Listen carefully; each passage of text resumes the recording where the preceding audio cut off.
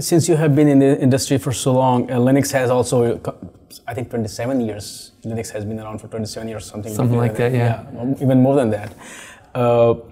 Now, I think Linux set the stage for all the other open source projects to, like Kubernetes or whatever, they get adopted. One thing that I have noticed and I wanted to ask you was that Linux took a lot of time, to succeed, to get.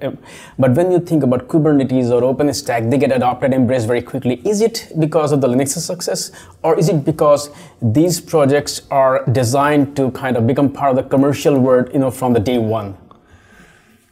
It may be some of both, but it just took the world a long time to come around to the idea of open software development.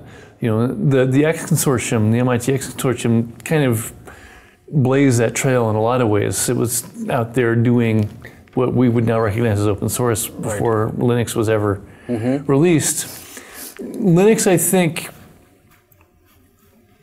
really brought attention to the idea that this can work and that it can produce top quality software.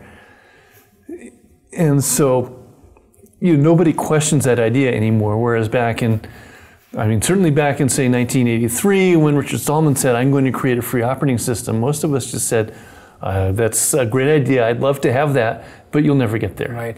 You can't do that. But now, nobody questions that you can do this.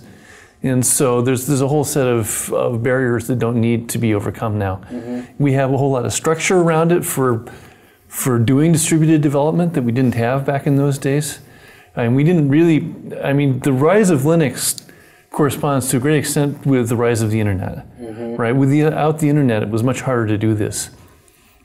And so now we have tools like Git and a whole lot of other things. We have a whole set of procedures.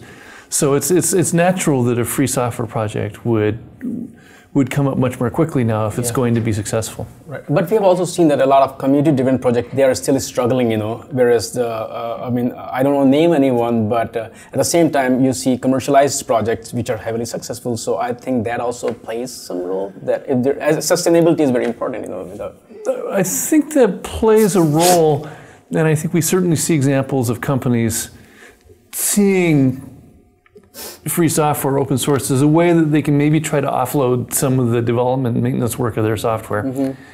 And so they try to establish a project that looks like a free software project, but is still very much under their control. Right. Okay. And that works. It's still free software. But I think it's not the only way to make a successful project. And certainly in a number of commercial free software projects also languish. You need to have something more than just commercial support. Yeah, that's right.